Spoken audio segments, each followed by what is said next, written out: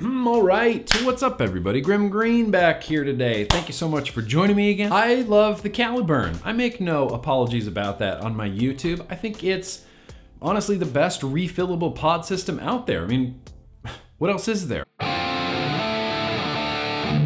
The Yearn has refillable pods, but those pods, I feel, are a little bit too finicky. The Caliburn just works great and the pods are really consistent. And if you're a Caliburn user like I'm a Caliburn user, you've probably noticed two things that we're gonna address today. One is that $15 for a 4-pack of coil heads gets expensive. And two, this 550 mAh or milliamp hour battery doesn't quite last as long as you want it to. We're gonna be addressing both of those issues today. We're gonna be rebuilding a Caliburn coil head thanks to Coil Master and their rebuilding kit. And first things first, we're gonna be talking about this P4 PCC from J-Mate. So J-Mate just makes PCCs. It's kind of what they do. They make multiple different versions for the Joule pod. But I don't have a Joule, so why would I have a Joule PCC? It wouldn't make any sense. So for anybody curious, PCC stands for personal charging case, and that's exactly what this is. I've been using one with my Caliburn for a while now, and it's pretty cool. It's pretty convenient. I do have a few gripes with it though, but we'll get there in a second. So you get micro USB for charging your PCC. The PCC itself has an internal 1200 mAh or milliamp hour battery. First thing you need to do is install this little connector port into the bottom of your Caliburn battery. It's just a micro USB. So with that installed on the bottom of your battery, all you need to do is just place it in here and it starts charging. Light on the battery starts blinking to show you that it's charging. This battery was actually kind of dead, and then these series of lights down here are gonna show you the actual charge level of your PCC. And that's it. It'll do it, it'll charge it consistently. It works great. It's kind of the size of a checkbook. If anybody remembers carrying around a checkbook, it's kind of back pocketable. You can sit on it. It's kind of front pocketable and you can sit with it. It's overall not too big and bulky. My main gripe with it is it's really kind of just boring. Really kind of a bare minimum PCC. No real bells and whistles. There's no really unique markings on it either, so you can kind of grab it, and unless you notice this tiny, tiny, tiny little J-Mate logo right there, yeah, that's the one, then you can't really tell what's up, what's down, where the hinge is, where it isn't. I always kind of search around for it just a little bit before I get it open. I didn't make any effort for this to be slick in any way, like any sort of magnetic closures that would have like, punk, snapped it shut, or maybe like a little spring-loaded like button you could just press and it would kind of pop open, something to make it a little bit more, I don't know, fun. The price on it is really only about 30 bucks, so not really gonna break the bank. And I suppose you could always just have plenty of surface for stickers if you're a sticker person. And then you can kind of open it. You do kind of have to grab the tip of your Caliburn, pull it out, you can vape it. And this coil head desperately needs to be replaced, so instead of replacing it, we're gonna try to rebuild it. Coil Master makes a Caliburn rebuild kit. I'm not honestly sure I have the ability to do this, but I want to do it so bad, so we're just going to dive right into it. Yeah, there's that J-Mate case, a little bit more up close and personal, and you can see there is like a little tab right here for opening it and closing it, but it doesn't really stay shut very well. I wish it was like cooler or clickier or something. I don't know, it's just very bare bones, but it works kind of awesome. And yeah, plenty of room for stickers. Holy crap, so let's get into this Caliburn rebuilding kit. Kind of intimidated by this. It does come with a tool, it does come with cotton, and it does come with many vertical coils. So the problem is, I want to rebuild this Caliburn pod, but it still has a whole mess of liquid in it. Yeah, it's definitely gonna get messy. In fact, I might go try to dump this out real quick. All right, I got as much of the liquid out of there as I possibly could. So the first step, they say, is to take out these contact pins. Got a small pair of tweezers here. I also got a ceramic pair of tweezers on standby. I think these are the only tools I'll need. So we try to take the pins out. Oh, these tabs need to get untabbed right here, which is easier said than done. Okay, I see. Get a screwdriver under there, and eventually those tabs will release. And all of these pieces can kind of just come out. Leads release out of there. Little O-ring right there. Oh, that's right. This is in 2 parts and you have to like slam it on the table. All right, let me do some rinsing. So everything comes apart really easy and I managed to rinse everything out. The only part that gave me a little bit of a pain in the ass, and I guess it'll be easier to do it the second time. Maybe the first time was just rough, but the little coil head itself is in 2 pieces and it's press fit together. So you have to use their little tool and you kind of put it in here like this. I held it with a pair of pliers and then I grabbed a hammer and kind of thwacked it, and that will eject this out and loosen that out. So far that's been the most difficult thing. I wish I would have tried the hammer thing before I tried tweezers and everything else. It probably would have gone a lot faster. But now, including those contact pins, we've literally stripped a Caliburn down to its just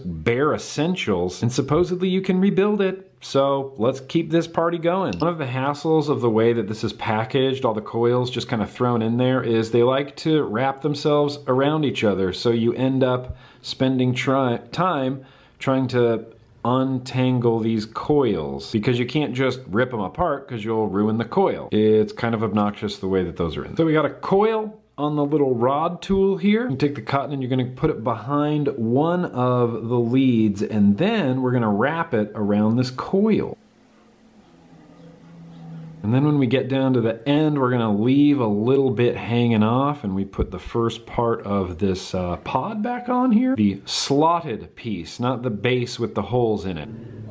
Fairly easy enough to get that on there, and then we continue wrapping this cotton around the coil head. Thrilling entertainment. Then now we take our tiny little piece right here and we're going to slide it into the tiny little piece right here. There's a big side and a small side. This goes in the small side. You got to seat this back in there. It's press fit, so you need to press fit it back in there. Got it all back seated in there, and pro tip, don't try to hammer it in. I just used a very large pair of pliers like this and sort of went around and went juke, juke, juke, juke, juke, juke, juke, kind of just press fit it all back in there. Guess the next step is to get this O-ring on here. Oh, okay, never mind, that was easy. The leads just go right through the middle. Now we have to get these leads through the very tiny holes in the bottom of this. Aha! Not impossible, but a little bit difficult. This is just my first try at this, and I think the more you do it, the quicker you'll get at it. Same as coil building for an RDA. You gotta cut your leads that are poking out of the bottom here now. And then these contact pins have to go back in those holes.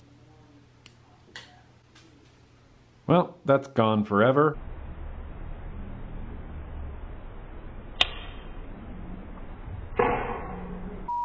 Okay, so that one pin went launching across my room. I somehow found it. I somehow got these back in, and look, it's honestly not that difficult. I found it easier to just get the pins in with my fingers than with tweezers.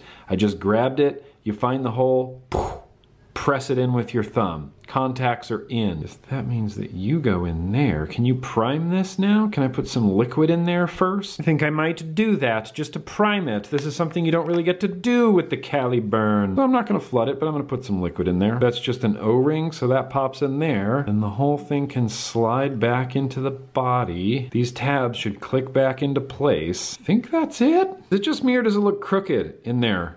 Does that look crooked? You can see I tore up the bottom pretty good trying to get those tabs released. That's been the hardest part so far. The rest of it, pretty straightforward. Getting these tabs to release from the tank, whew, that's the hardest part. I chewed the bottom of mine up. But it appears that it's back together, and if all goes according to plan, I can fill this up with some liquid, and it should hold the liquid and wick it into my newly built coil head. All right. All together. Holding. Holding. Holding! All right, I really want to get this on a battery and see if it vapes. First, we got to charge the battery in the J-Make Caliburn charger. See how it all comes full circle? Normal view, normal view. Flawless. I legitimately can't believe it's vaping this well. It feels like a brand new pod that I just opened and filled. Beautiful. It's crackly, nice, flavorful. I put some get out of there.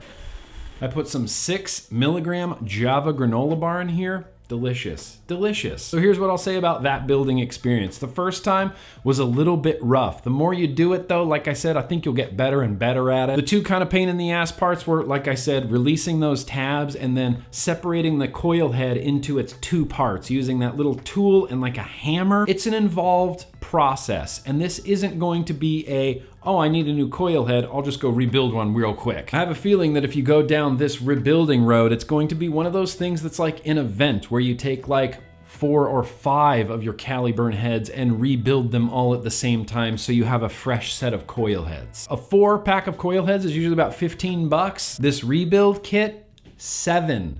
$7 with the potential to possibly have 9 rebuilt new coil heads. And like I said, it's involved, okay? This isn't just new pod, go. It's involved, but if you're willing to put in the work, it will save you some money. Honestly, that Coilmaster kit comes with extra cotton, so theoretically, you could maybe even build your own coils with wire and then continue using that cotton and that tool to rebuild them. Anyway, yeah, I'm gonna go ahead and wrap this up. I love the Caliburn, and these are two things that, in my opinion, make the Caliburn a lot better, a lot more usable. I love the PCC, I love the extra battery life that it gives me, and I love the idea of being able to rebuild my own Caliburn heads. It makes the pod feel a little bit less like a closed system. Anyway, that's what I got for today, everybody. Links are not allowed in the description, so you're gonna have to use that Google foo. Thanks so much for watching, and remember, no matter what any crooked politician tells you, absolutely, keep on vaping.